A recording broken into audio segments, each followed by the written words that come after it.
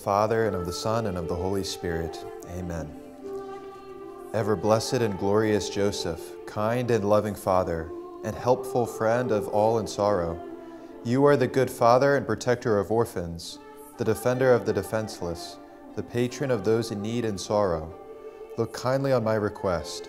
My sins have drawn down on me the just displeasure of my God, and so I am surrounded with unhappiness.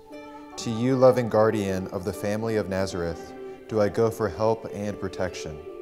Listen then, I beg you, with fatherly concern, to my earnest prayers, and obtain for me the favors I ask.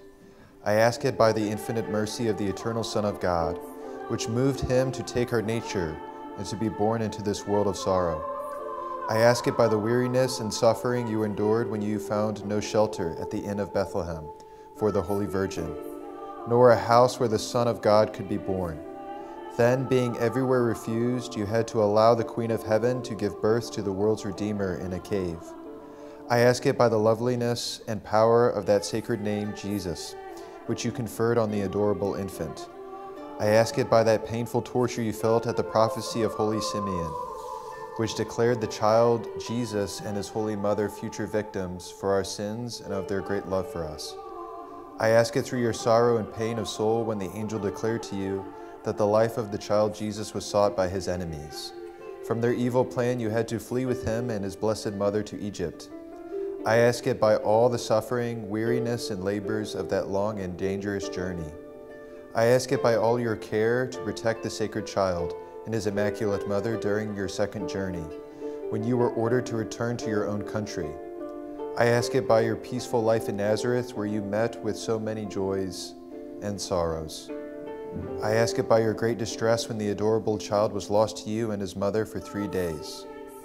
I ask it by your joy at finding him in the temple, and by the comfort you found at Nazareth, while living in the company of the child Jesus. I ask it by the wonderful submission he showed in his obedience to you.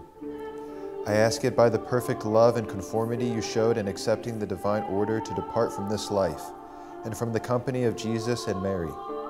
I ask it by the joy which filled your soul when the Redeemer of the world triumphed over death and hell, entered into the possession of his kingdom, and led you into it with special honors.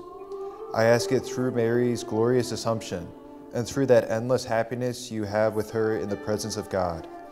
O good Father, I beg you by all your sufferings, sorrows, and joys, to hear me and obtain for me what I ask.